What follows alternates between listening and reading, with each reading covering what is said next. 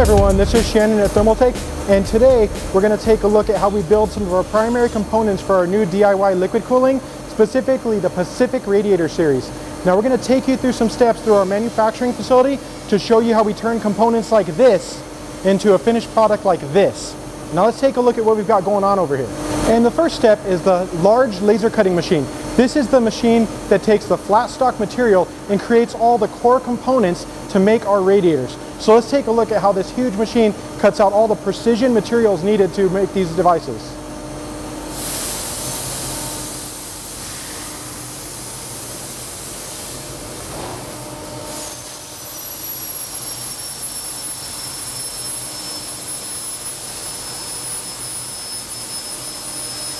Now with the laser cutter, we got all the in-tank pieces, the top pieces, the side plates all cut out.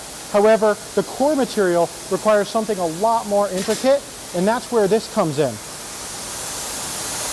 This is actually the thin material that allows the thermal transfer, transferring the heat from the water to the air. So you can see behind me where it all gets cut out all by hand.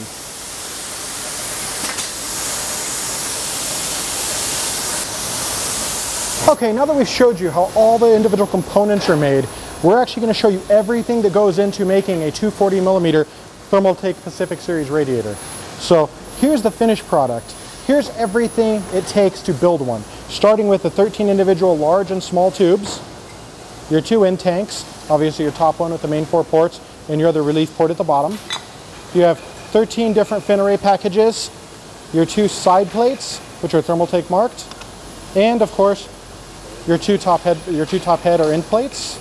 All of this comes together to make this. So now let's take a look at one being built by hand, which all Thermaltake radiators are hand built. Let's take a look at one being built right now. Okay, first you can see the hydraulic jig in which he has set up. He just put the first side tank in, the side tank plate, and he's starting to feed in the fins and the separate tubes. These are going to go between the fins and allow the dissipation from the water to the air. Now you can see every one of these is hand stacked. So this basically, as it goes along, you can see each one is being put in, and that allows perfect alignment every single radiator that's built. So now we're going to go ahead and fast forward through this, show the build assembly, and then we'll pick this back up at the end of when everything's put together.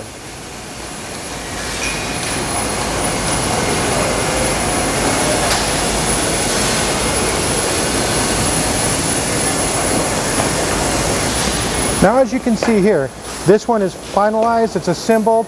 The in-tank part, bottom parts are actually put together. You can see the fins are pressed on. They're all pressed in place, and the bottom tank plate is going. Now let's go take a look at the area where we apply the flux and move on to the next step. The next step is adding flux to the radiator. This allows impurities to be kept out of the solder or the welds, or in this case the brazing, and allows full strength of all of the connected areas. So let's go ahead and send it through so that we can go on to the next process.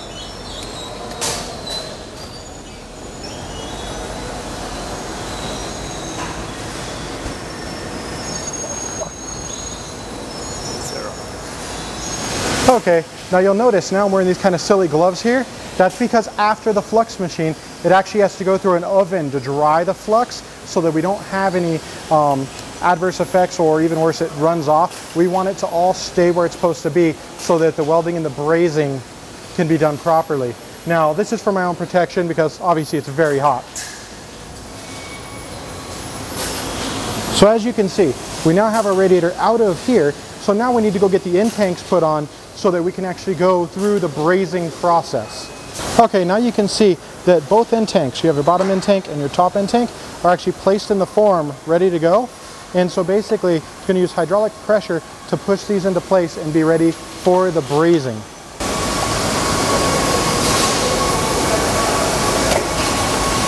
Okay, and now here we have it. End tanks are assembled. Now we've got to run it through the next one. Now I'm going to show you this big beastly brazing machine they have over here. So let's go check it out. Now you all have an oven in your house, right? Imagine having an oven 80 meters long. That's what we have here. This is what we use to bake or braze our radiators together. By brazing, we're actually taking, instead of doing an intermediate solder or welding material, we're actually allowing the materials to melt to each other, which allows optimal thermal transfer from the tubes to the actual fins itself, which basically allows much better heat evacuation. So this is a process that takes about an hour and a half from end to end for this to travel through all the heat and then cooling process. So let's send it through and see it come out the other end so we can take you on to the drilling and everything else to finalize what it takes to make a Thermaltake radiator. Okay, and here we have the full digital control for everything from what we were looking at before. The flux process to the drying to the preheat, everything. So right here you have your fluxer. This is the control for all that. Then you have your dryer. Then you have where the radiator is now, which is the preheat area. Then you have brazier, and then cooling and final cooling. That final cooling is where we're going to pick up our radiator at the end so that we can take it to the next step and show you what it takes to get beginning to end. Okay, now that it's coming out of the final cooling stage, luckily I don't have to wear the big silly gloves again. We can just take a look at this guy. Yeah, it's pretty cool now, so I think we're okay. And you can see the finished product. Now, one important thing to note is that right now we don't have any screw holes for the fans. So while we have a finished radiator that's all soldered together and all ready to go, or actually I should say brazed together, this basically doesn't have any mounting. So that's going to be our next step. Okay, now you see that now we have the ability to cut concentric perfect holes. As you can see in the machine here, it just straight cut them. You have everything perfectly matched up for what you'd need, the 120 millimeter fan along with the spacing. Then he cleans out the drill bits, and then basically the drill bits are already oiled, and so basically this is going to keep it from hanging up on any of the material. And so we're going to knock out a couple more small holes here, and you'll basically be ready to go. Okay, now we're on to one of the final steps. This thing's almost complete, but one very important step we need to finalize here is pressure testing. This has to tell us how well it's going to hold liquid or anything else. So we're actually going to fill it up with some air and see how it will hold that air over time in order to make sure that all of the brazing and everything took effect very well. Every radiator is hand tested this way to ensure that when you get it, it's going to hold everything to even more pressure than any standard water cooling pump can apply. Now, as you can see, green means pass. If there was any sort of leak or failure, this radiator would not pass. It would go, it'd be scrap, it'd be gone. But a green pass means that it did not leak, it was perfect. We can install it in your chassis with ease and not have to worry about anything. Now let's go ahead and check out. We've got another really cool test we're going to do on this radiator before it heads out to be final. Okay, and one of the final steps, actually the final step for testing would be the wind tunnel, which you can see right behind me.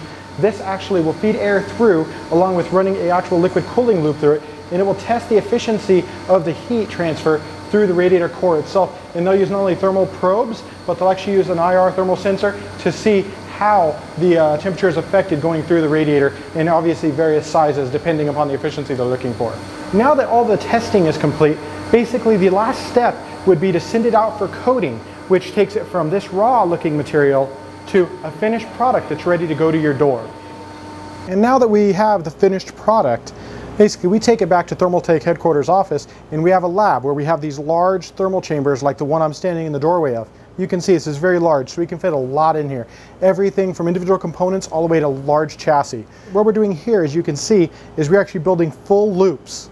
Now these are full, all different component loops, and we're taking them with all different fluids from regular tap water to distilled water to our coolant, and we're running them in a very long test with a water heater that keeps the loop actually at about 60 C, which is much higher than your home loop will see. Regardless of CPU temperature, you'd be way above that if your water temperature ever hit that high. So we're actually testing this well beyond real world disaster scenarios for your PC.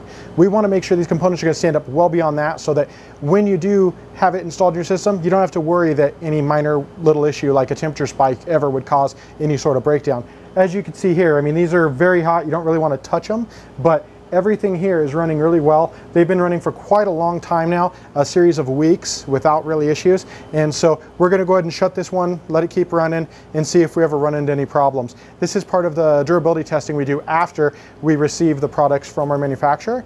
Now let's go ahead and take a look at the real world test station we have in the other thermal chamber. Okay, now in the other thermal chamber, once again, very large thermal chamber I'm standing in the doorway of, you can see we have a test bench, which is just like a home PC setup, but we are able to control the relative humidity and the operating temperature, the ambient around the system, so that we can best simulate a home from anywhere ranging from, let's say, 18 C all the way up to 50 C if we wanted. This one is set for 25 C, which is actually quite warm. and it keeps an idea of basically what your basic household would have in a PC and how the water cooling system would perform in various levels, so we can swap the components out to see what kind of performance, overclocking, and everything you can expect from our custom liquid cooling systems. Thank you for joining us on the manufacturer facility tour to show you exactly how the Thermaltake Pacific Series radiators are made. Now, with the choices of the special anti-corrosive coated materials and everything, you're guaranteed to have a nice long life out of your liquid cooling system with Thermaltake products. So if you'd like to join the discussion of this product or any others, feel free to join us on our social media channels or our TT community forums. You can find the links to either of those right down below in the description. Thanks for watching.